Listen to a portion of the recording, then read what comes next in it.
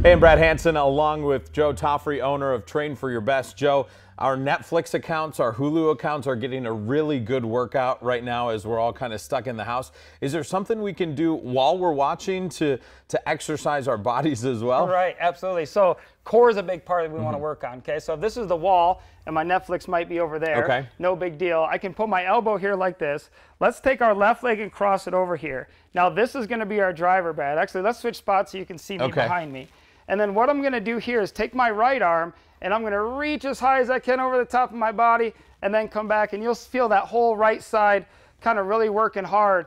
And as I'm watching my Netflix, I can kind of just observe what's going on and do sets of 15 to 20 here, really pushing my hip and getting my arm up as big as I can, working through that whole core. And then I would switch sides, do 3 or 4 sets of that of 15, and really feel those obliques working hard. All right, so make sure you're exercising while you're watching The Office during all this. Joe, thank you for that. We'll send it back to you guys.